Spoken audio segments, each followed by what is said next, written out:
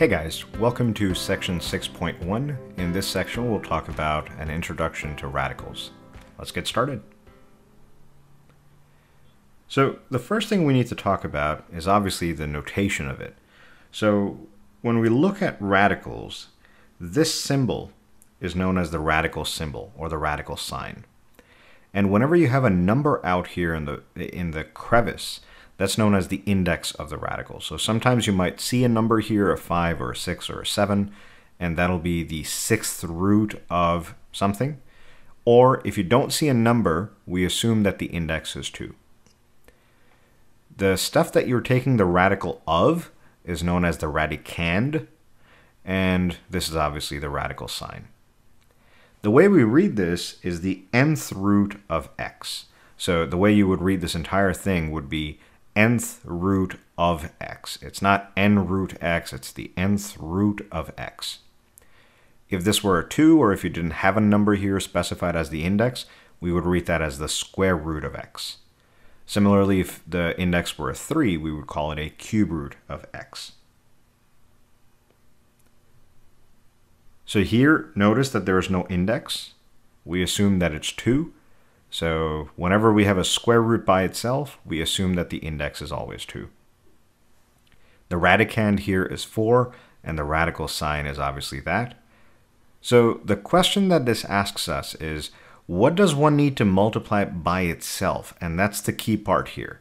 Well, not just that, but multiplication as well. So what does one need to multiply by itself in order to get the radicand? Meaning, what would we need to multiply by itself to get 4 as our answer? And for us, we know that it's 2. This is known as the radical of 4 or the root of 4. Similarly, if we take a look at cube roots, here we see that the index is 3. The radicand is 64.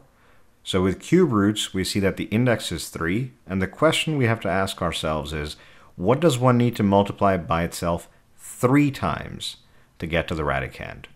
So 4 times 4 is 16, 16 times 4 is 64. So then essentially what that gives us is that the cube root or the radical, the cube root of 64 is 3. So the answer is the radical or the root. Couple of things to memorize. So you should always know the squares up to 15, and you should know cubes up to 7. So 0 squared is 0 because 0 times 0 is 0. 1 squared is 1, 2 squared is 4, and so on and so forth. So I don't want to waste time just reading these numbers out to you, but this is a list of numbers that you should commit to memory. Similarly, the same thing for cubes, although with cubes, I only need you to go up to 7s. So you should know all the cubes of numbers up until 7. Additionally, so in the past we have dealt with squares and cubes. Now we're going to start using powers of 2 as well. We're not going to use powers of 2 in this section or in this video, but I placed them here so that you can go to one place to revisit them all. You should know powers of 2 all the way from 0 to 10 at the very least. And again, when we need these, I'll come back and revisit this. So here's the question then. If we just get a radical square root of 9, for instance, that part's simple, that's just 3.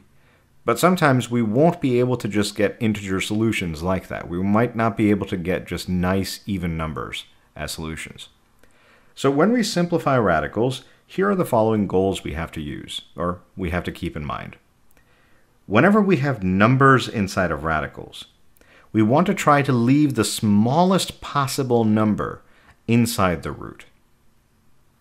With regards to variables, we want to have the exponent of the variable inside the radical to be less than that of the index. And we'll keep revisiting this slide again and again. But again, for numbers, you want to leave the smallest possible number inside the radical. For variables, you want the exponent of the variable to be less than the index.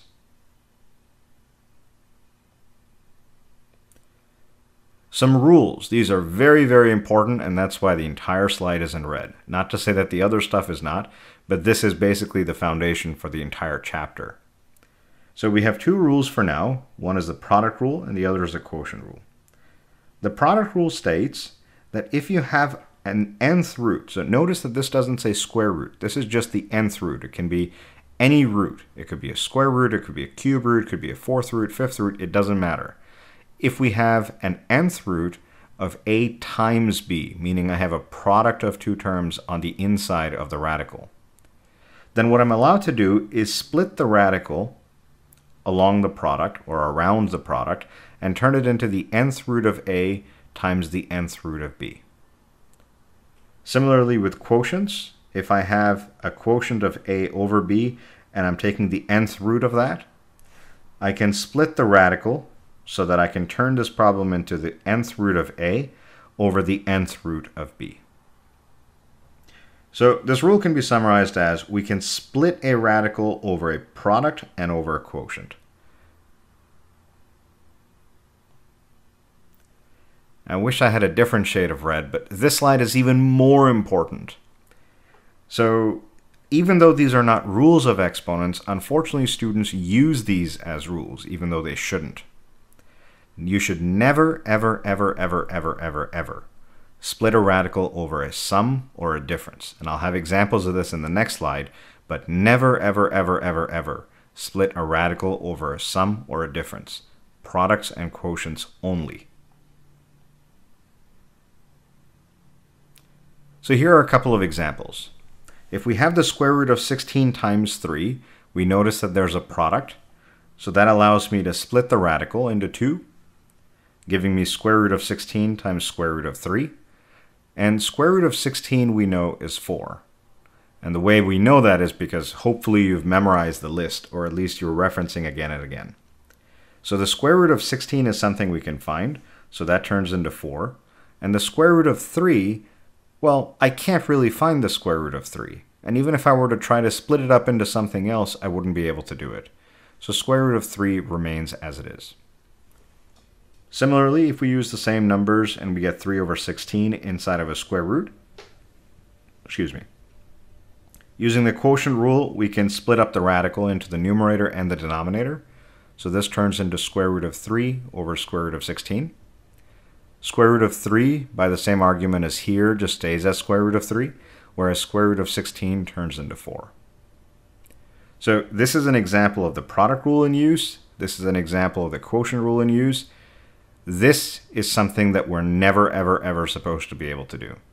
So if we have square root of 16 plus 3, never split this and turn it into square root of 16 plus square root of 3. This is never, ever, ever to be done. The same thing is true for differences as well. So you can never split a radical over a sum or a difference. So you should never be able to go from here to this. These two are probably the most common mistakes I see students make over this entire chapter. Please make sure you make a note of this. You're not allowed to split a radical over a sum or a difference.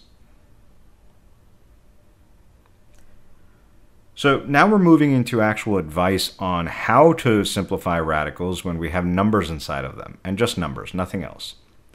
So for numbers, we want to look for the largest number on the appropriate list. So appropriate list meaning if we have a square root, we should look or think of our list of squares, our perfect squares. If we have a cube root in the problem, then we should be thinking about perfect cubes. And if we have a power of 2, then we should be thinking of a power of 2. So we should look for the largest number on the appropriate list that is a factor of the radicand, of the number on the inside, and then work your way up. That means that if you can't find a factor, try the next largest number. And if you still can't find the factor, try the next largest number up. So you keep climbing up the list. And then finally, if you've been able to find a number that works, use the product rule to simplify your radical. And again, more examples coming up. So let's say we have a problem that says to simplify square root of 75. So what that means is we want the smallest possible number left inside this radical. And if it's 75, then the problem is done. There's nothing that we can do with it. But what we need to do before we can declare that the problem cannot be simplified further, or that it's as simple as it's going to get, we take a look at the list of perfect squares, because this is a square root. We don't have an index here explicitly written, so we assume it to be a 2. And on the list of squares, we start with the largest number less than 75, which is 64.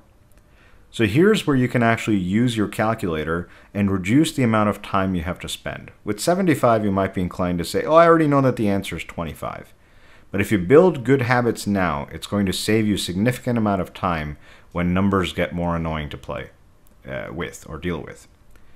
So does 64 go into 75 evenly, or is 64 a factor of 75? It's too close, so no. And another way of verifying whether something is a factor or not is just to divide 75 by 64. If it works, great, it's a factor, and that's the one you use. 49 is not going to go into 75 evenly. 75 divided by 36 is not a whole number either, but 75 divided by 25 is. So that's the split that we're going to use. What that means is you can rewrite the number as a product of 25 and 3, because 75 is the same as 25 times 3. Now all we have to do is use the product rule to simplify. So because I have 25 times 3 inside of the radical, because I have a product, I can split this radical down the middle and turn it into square root of 25 times square root of 3. Well, square root of 3, we've discussed it enough times already, is just square root of 3. We cannot touch it. We don't know what we would multiply by itself to get 3 as the answer. However, we know what the answer for square root of 25 is. It's just 5. So that ends up being our answer. Now, again, for numbers, we want to leave the smallest possible number inside the radical. And that's exactly what we were able to do here. There is nothing that 3 could be split up into, or we cannot make 3 smaller by rewriting it as a product of two numbers. So that means the problem is done. Looking at this example, here this is 5 times the square root of 63. Notice that if I wanted to say the 5th root of 63, the index would need to be somewhere here. So when you have a number that's, kind of the same size as what you've written, that is just a coefficient. This is just 5 times whatever the square root of 63 is. If I wanted to indicate the 5th root of 63, that would need to be nestled here. So again, for this, we take a look at our list of squares, and for 63, the largest number that's less than 63 is 49. 49 doesn't go into 63 evenly. 36 is not a factor. 25 is not a factor.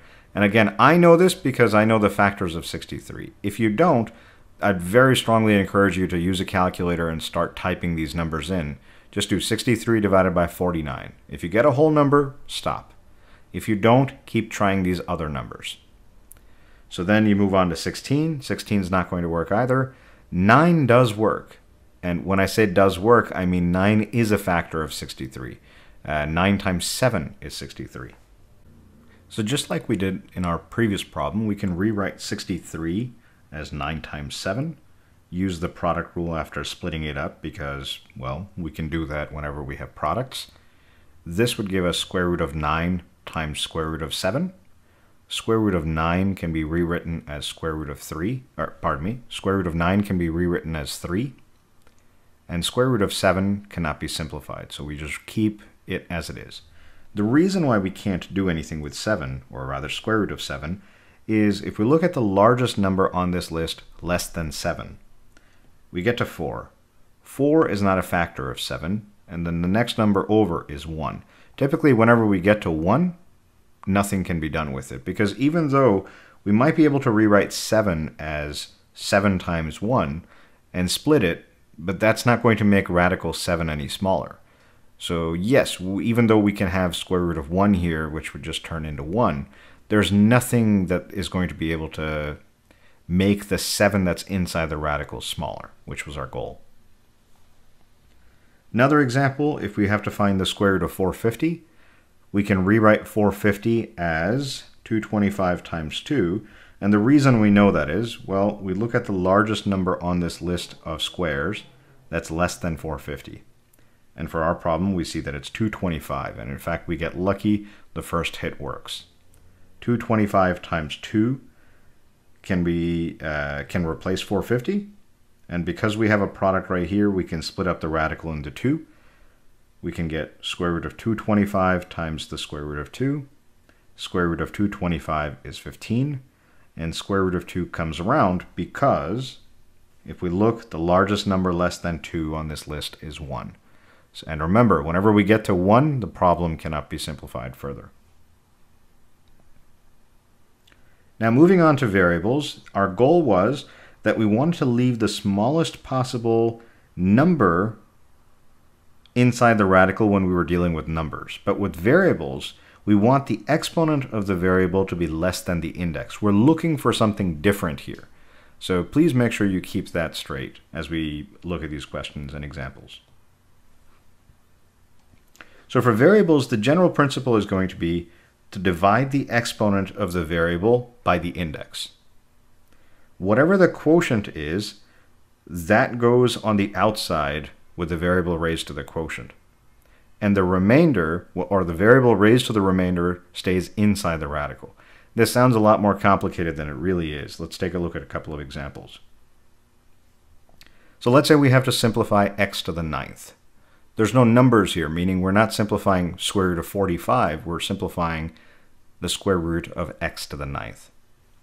Now 9 divided by 2 is a 4 with a remainder of 1. So 2 goes into 9 evenly 4 times. And then there's 1 left over as a remainder. So what we do is we rewrite square root of x to the 9th as x to the quotient on the outside. So x to the 4th goes on the outside of the radical. And then we're left with x raised to the remainder, or x to the 1 on the inside.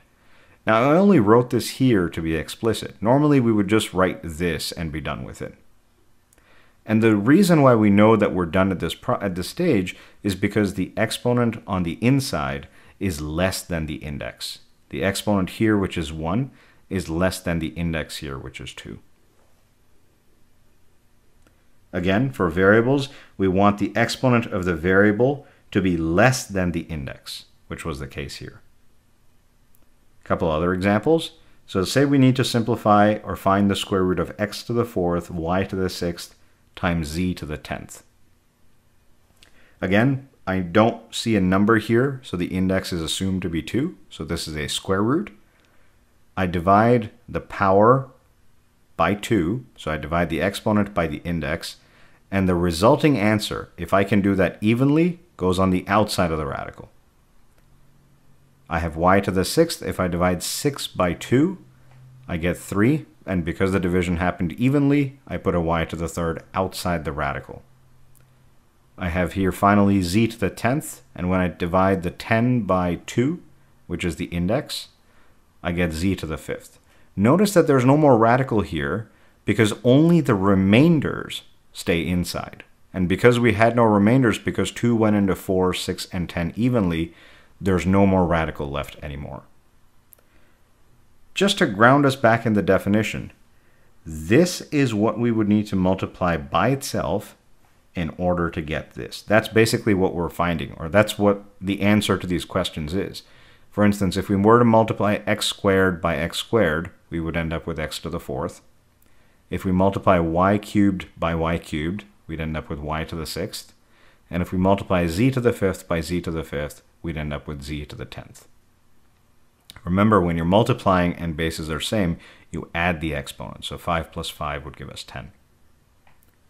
Another example, let's say we're finding the 5th root of x to the 15th, y to the 10th, and z to the 11th. Just as a reminder, this is read as the 5th root of, well, whatever all this stuff is. So again, we divide the exponent by the index. 15 divided by 5 is 3. So x to the 3rd goes outside. And because the division happened evenly, there's no remainder to go inside the radical. Similarly, we divide 10 by 5. So 10 divided by 5 is 2. So y squared goes outside the radical. And because there's no remainder, there's no y's inside the radical. Then we divide 11 by 5. Well, that's not an even division. So 5 goes into 11 evenly twice. So z squared goes outside. And then 5 times 2 was 10. The remainder is 1. So z to the first power stays inside the radical. That's it. For this example, we have to find the 7th root of this monstrosity. These problems look complicated, but they really are not. They're very, very simple, very straightforward, as long as you remember the rules of, well, what is it that you have to do when you look for a number versus when you're looking at variables. With variables, you want the index to be greater than the exponent on the inside, or the exponent to be less than the index. 10 is greater than 7, so we obviously have something to do here. And then the same argument applies for the other variables as well. So 7 goes into 10 evenly once. So I put an a to the first power on the outside, or just a. And then when I divide 10 by 7, the remainder is 3, so I left a cubed inside the radical. Then when I divide 17 by 7 evenly, that happens twice. 2 times 7 is 14, and the remainder is 3. So I'm left with b cubed on the inside of the radical.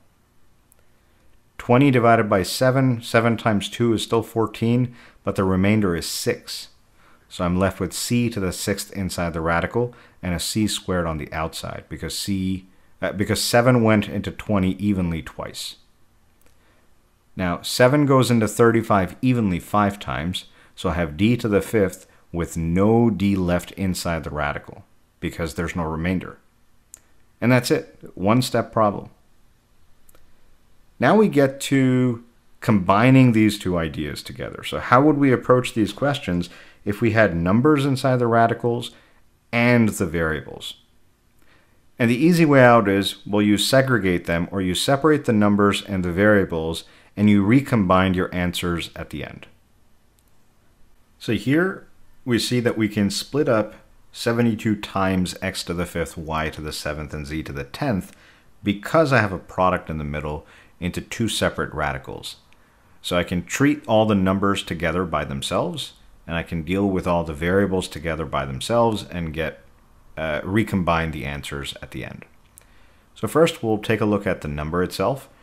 We have to find the square root of 72. So again, we go back to our list of perfect squares. The largest number less than 72 is 64 on this list. 64 is not a factor of 72, so we move to 49. 49 isn't either, but 36 is. So what we can do is we can rewrite 72 as 36 times 2, because 36 times 2 is 72. And because there's a product here, we can split this up into two different radicals. So we get square root of 36 times the square root of 2. Square root of 36 is 6. Square root of 2 just comes along for the ride. We cannot simplify this further. And then negative 5 times 6 gives us negative 30. And then the square root of 2 just comes along. So negative 5 radical 72 is the same as negative 30 radical 2. For the variables, this is easy. We divide the exponent by the index. So 5 divided by 2 is 2, with a remainder of 1. So we get x squared on the outside, and x to the 1. We don't really write the 1, but you can imagine that it's there on the inside of the radical. 7 divided by 2 evenly happens 3 times, with a remainder of 1, so that goes inside. 10 divided by 2 is exactly 5, so we get a z to the 5th on the outside with no z's on the inside. We would only have z's on the inside if we had a remainder. And now we can recombine both these answers. So once the number has been simplified as much as possible, we kind of combine the outsides with the outsides and the insides with the insides. What that means is I have a negative 30 from the outside here times x squared y cubed z to the 5th, x squared y cubed z to the 5th. So the outsides kind of get glued together. And then on the inside, we have radical 2 times radical xy. So that turns into square root of 2xy. For this example, we have to find the cube root of 54 times all these other variables. So again, just like we did in the previous problem, we're going to split out the number by itself because we have a product in the middle, and we're going to take all these other variables and find the cube root of them separately. And because we have to find a cube root here, we would think back to our list of perfect cubes, and the number we're looking for is 54. So the largest number less than 54 on this list is 27. And 27, thankfully, is a factor of 54, so that's what we use. So what we can do is we can rewrite 54 as a product of 27 and 2. And because I have a product here, I can split this down the middle and turn it into the cube root of 27 times the cube root of 2. The cube root of 27 is 3. We know that from 3 cubed equaling 27. Oops. And then as far as the variables go, we have to find the cube root of all these things. So again, for variables, we want to divide the exponent by the index. The quotient goes on the outside. So 5 divided by 3 is 1. So a to the first power goes on the outside. But there was a remainder of 2. 3 doesn't go into 5 evenly. So a squared stays inside the radical. And then b, if we notice, 2 is already less than 3. So there's nothing that we can do with b squared.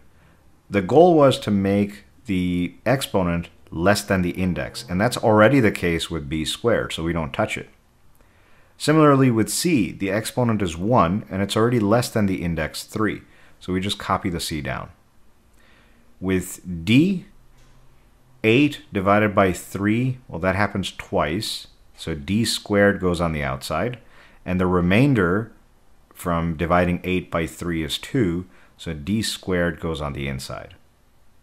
And then for e to the 9th, 9 divided by 3 is 3. That happens evenly, so e to the 3rd power goes on the outside, no e's on the inside. And then finally, to get the overall answer to the problem, we combine the outsides together. So we get 3ad squared e to the 3rd. That's just grouping everything together. And then on the inside, here we just throw in an extra 2 from right there, and that gives us our answer. Finally, we have to find the cube root of, well, this expression, 47a squared b c squared d cubed. So again, just like we have in the previous couple of questions, we recognize that there's a product here.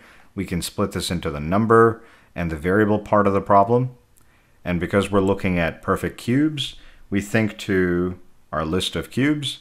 The largest number less than 47 on this list is 27. 27 is not a factor, neither is 8. And once we get to 1, we know that we can't go anywhere with it. So cube root of 47 just is cube root of 47. There's nothing you can do with it.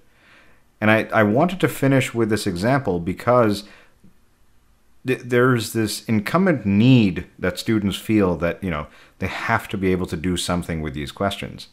You only find roots if it's possible to find them. If it's not possible to find a cube root of 47, you just leave it as cube root of 47. You don't touch it. And then with regards to the variables, 2 is already less than 3. 2, the exponent, is less than the index 3 already. The same thing for 1, the same thing with 2. So a squared, b, and c squared just come down inside the radical. We don't do anything with them. And now d to the 3rd, well, we have to find the cube root of that. So 3 divided by 3 is 1. So d to the 1st power goes outside. And because that happened evenly, 3 went into 3 evenly, with no remainder, there's no d left on the inside. So with this question, all you really had to do was just take the d out from d to the 3rd, and then the rest of it just stays inside. So looking at this entire question, all that we could simplify here was d to the 3rd. 47 is the smallest possible number that I can leave inside the root. So the number is dealt with. With regards to the variables, the 2, the 1, and the 2, these exponents are less than the index. So these are already in perfect form. And then d to the 3rd, well, we can find the cube root of d cubed, and it's d. And that's it. If you guys have any questions, as always, please feel free to reach out. Have a nice day.